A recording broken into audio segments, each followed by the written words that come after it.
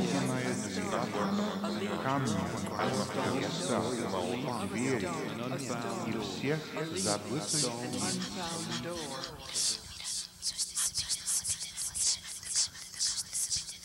name of the piece is The Unfound Door, and of course that's drawn from Thomas Wolfe's prose poem that opens Look Homeward, Angel, the stone, the leaf, the unfound door, and of all the forgotten faces. This is the meaning not only of the title of the piece, but I think the meaning of the underlying scenario that's expressed by all three of the artists that are involved in the project. It's great for a theatrical lighting designer to work in this kind of a situation because normally we are interpretive artists. And that is the excitement. I'm not interpreting necessarily someone else's art. I am lighting the space to create a mood which follows the theme of our total installation. I love color and texture, and I love architecture. So the combination has been just exciting for me to get to work with these two men. Charles, I don't know. I think maybe on that particular camera, that's maybe what you want since everything else is so... Hold on. Tell me what happens when I do this. This is obviously a joint project. I think you need that contrast. That's what I thought. But it's one in which the artists have gone their own way in trying to carry out, I suppose, the search that Thomas Wolfe was carrying out.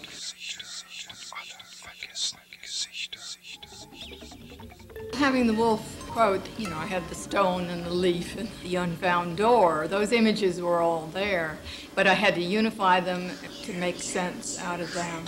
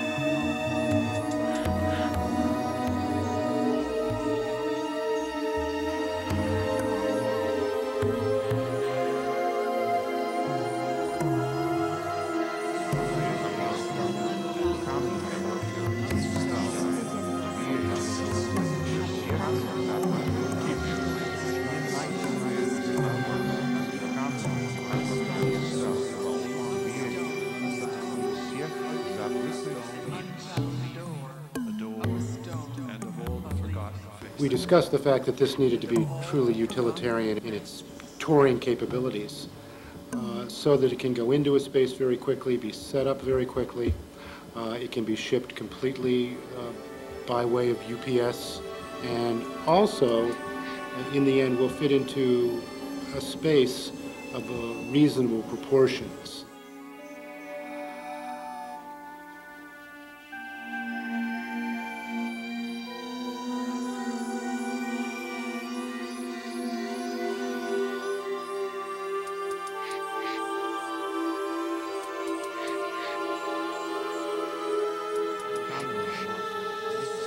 This is the first piece that I've ever done for the electronic medium in which I've allowed the computer to do its own creative thing. In a certain sense, I've built into the programs that are used algorithms which are the equivalent of a composer. I've given birth to a composer within the computer who then writes my music for me. That is my expression, just almost as if it were a student of mine.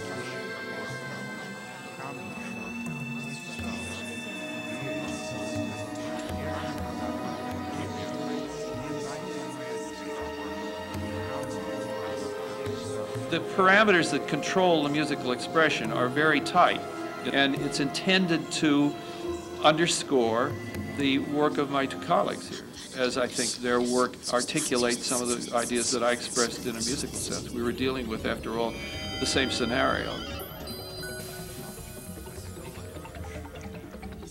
One of the things that we wanted to see happen was that the lighting and the sound composition be completely and totally meshed. My instruments are, I see them more as tiny musical instruments playing the score. I feed the musical score into his dimmers, and so the light score is the same rhythmically as the musical score. In a way, releasing total control of my lighting to the score has been great. In giving up the total control, it's amazing that what has happened is I've gotten exactly what I've always tried to do myself.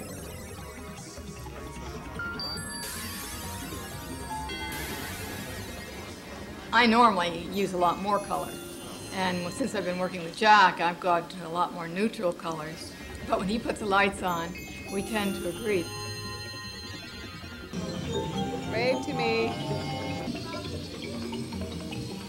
Although we were creating a vehicle for intelligent adults, it still is universal enough that it carries over also to very young children. And that's always good to see.